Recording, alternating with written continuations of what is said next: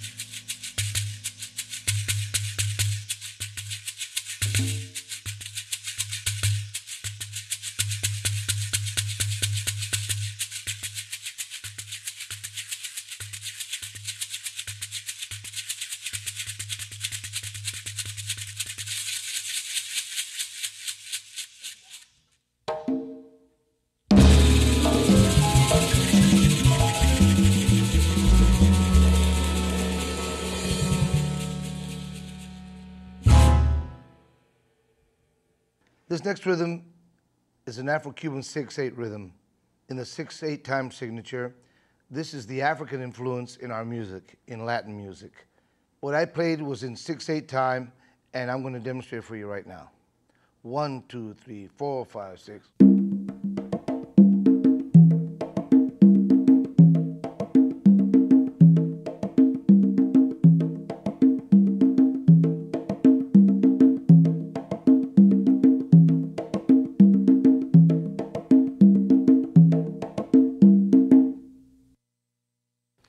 Now for the 6/8 number that we played, I'm playing the shekere, which is another type of gourd, similar to the huiro.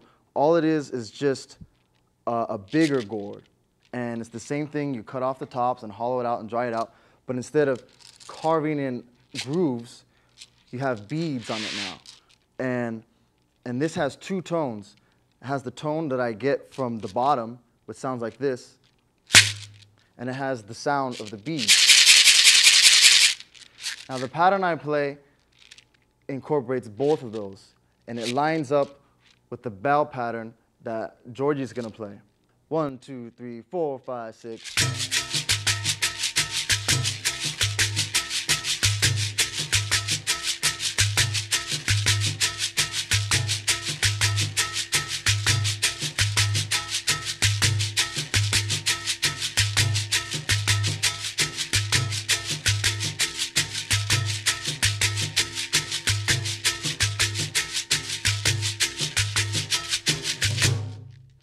Now Georgie's playing a 6/8 bell pattern, and notice that there are hits that he's playing that match with my hits here. And Georgie is also pivoting with his left hand, hitting pulse beats with open and muffled tones. 1, 2, 3, 4, 5, 6.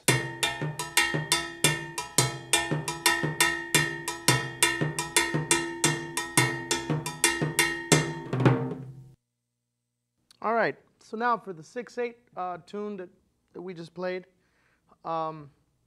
David and I are going to demonstrate the styles that we're playing. For the piano, David is pretty much comping the same way he would for a jazz tune, but still playing in 6 as the bass. And I'm playing another ostinato pattern, which consists of 6 quarter notes and taking a few liberties here and there rhythmically. And it sounds something like this. 1, 2, 3, 4.